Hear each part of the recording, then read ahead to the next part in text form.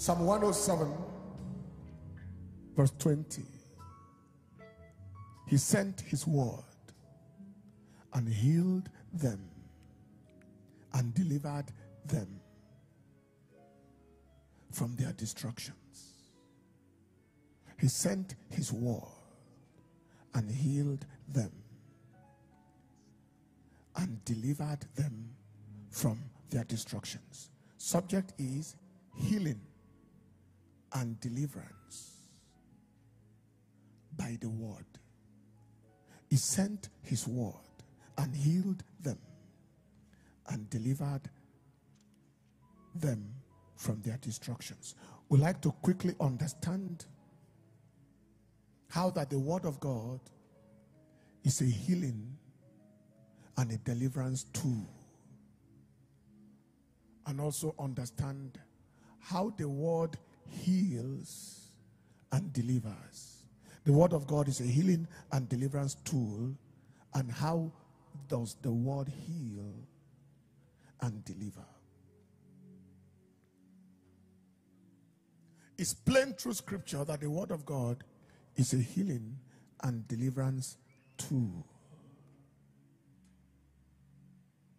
He sent his word. He healed them. In Luke chapter 5 and in verse 15, the Bible said, but so much the more when there a fame abroad of him, and great multitudes came together to hear and to be healed.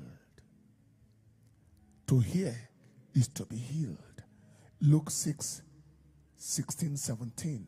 To hear is to be healed. Right, move to verse 17. And he came down with them and stood in the plain, and the company of his disciples, and a great multitude of people out of all Judea and Jerusalem, and from the coast, sea coast of Tyre and Sidon, which came to hear him and to be healed of their diseases. To hear is to be healed. The question is, how does God's word heal and deliver? Number one, the word is God. In the beginning was the word, and the word was with God, and the word was God. John chapter 1 verse 1. The word is God. So when you release the word into any situation, you have released God into it. When you receive the word into your body, you are receiving God into your body. And God cannot be where things are wrong. God cannot be present and something is wrong. God cannot be present and something is not good. When God steps in, everything steps up. Everything walks right. The word is God. To be in touch with the word is to be in touch with God. Number two, the word is light.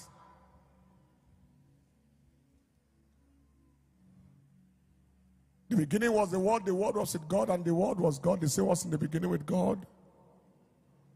There was not anything, all things were made by him, and without him was not anything made that was made. In him was life, and the life was the light of man. The word is light. And you know that anywhere light steps in, darkness checks out. Talking about the forces of darkness. Isaiah chapter 9 verse 8, he sent a word into Jacob, it lighted upon Israel. The word is light. Psalm 119 verse 130, the entrance of the word giveth light. So every time you are receiving word, you are receiving light. And if the diabetes was because of a demonic forces are dark forces. They are forces of darkness.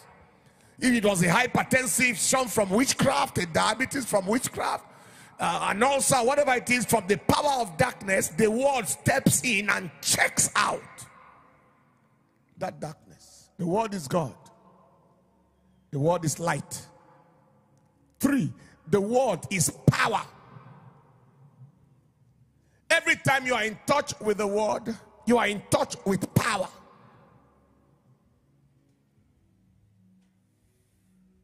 Ecclesiastes chapter 8 verse 4 said, where the word of a king is, there is power.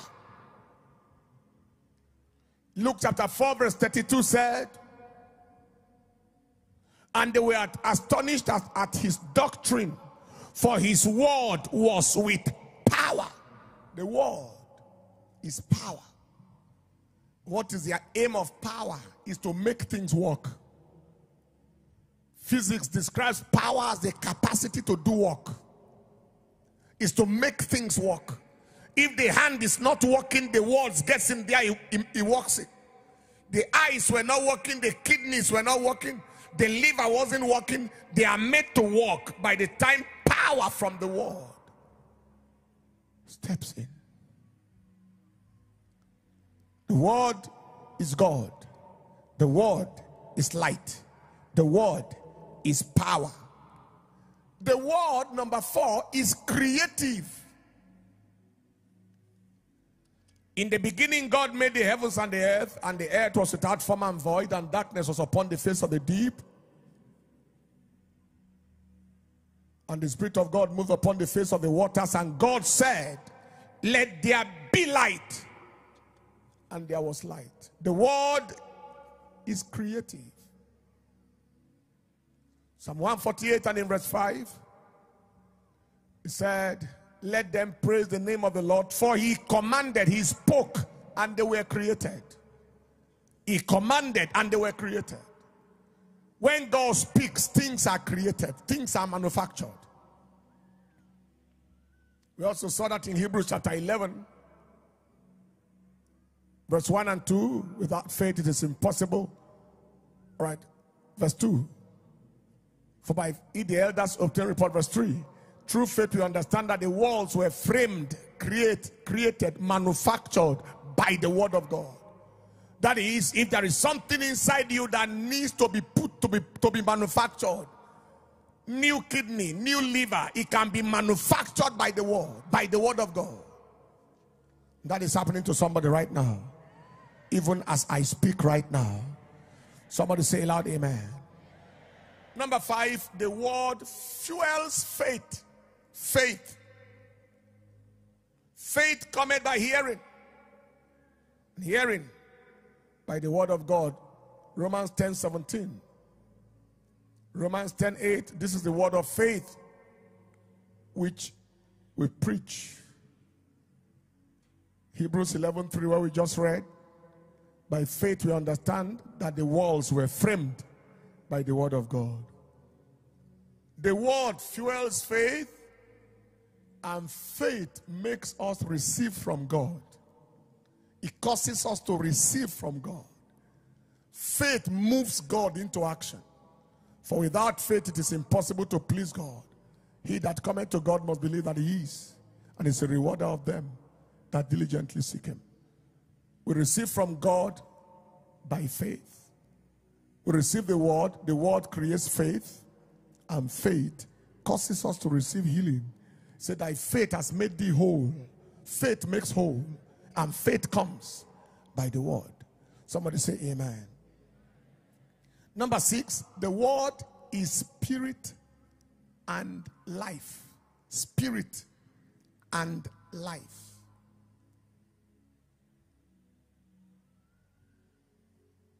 John chapter 6 verse 63.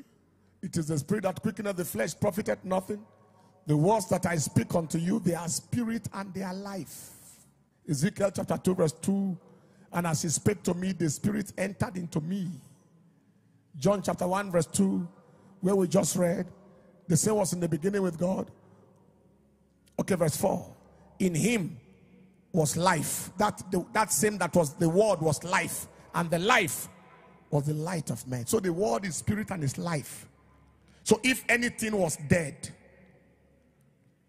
the lungs are dead, the heart is dead, you hear of brain dead, tissue dead, that word releases life into what is not living. Somebody say aloud amen. Somebody say a louder amen. Somebody say a louder amen. What do? Number one, feed on the word. Man shall not live by bread alone, but by every word that proceeds from the mouth of God. John chapter 4 verse 4. Let the word be a daily diet. On a continual basis, let the word enter your spirit.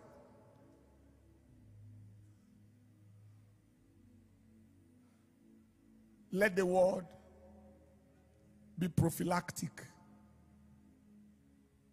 You know what that means?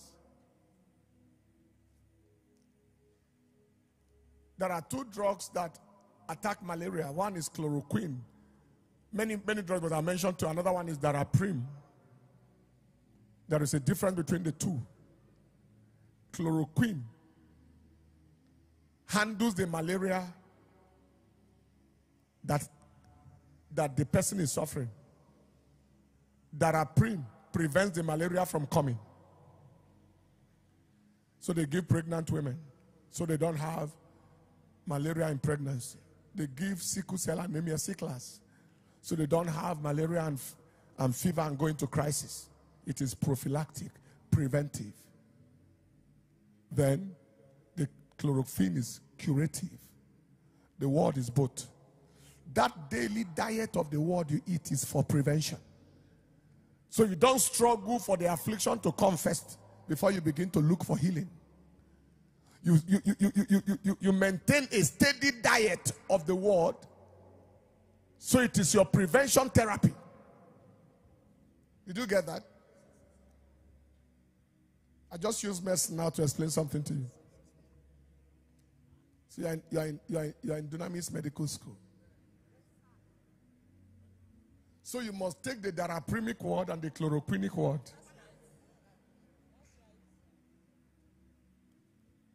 All right, so maintain a steady diet on the word. Number two, pay attention to the preached word. Pay attention to the preached word. There are people who sit in church and all they are looking, I'm waiting for the prayer time. I'm waiting for the prophecy time. I'm waiting. See, it's a waste of time. Prayer can give you healing, but it is word that keeps the healing. Prayer and prophecy can give you a breakthrough, but it is the word you know that sustains the testimony.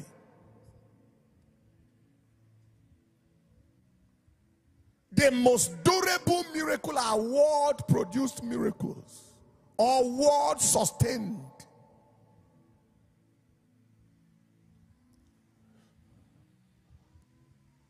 Somebody say loud amen. Somebody say louder amen.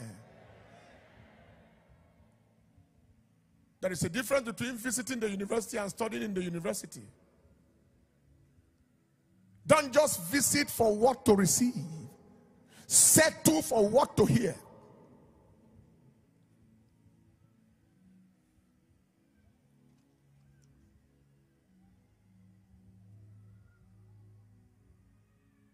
We just read Psalm 107, verse 20. He sent his word. That word is coming your way right now. Finally, number three, go for a search. Where necessary or when necessary, for a search. When necessary. Scripture says, study to show yourself approved of God. A woman that needed not to be ashamed, rightly dividing the word of truth. Was that 2 Timothy 3:15? Rightly dividing the word of truth. Go on a search. 2:15, 2 Timothy 2:15. Study to show yourself approved. Go on a search. I'll give you an example. Somebody was battling with sleepless nights, insomnia. He decided to go through the Bible. What did God say about sleep?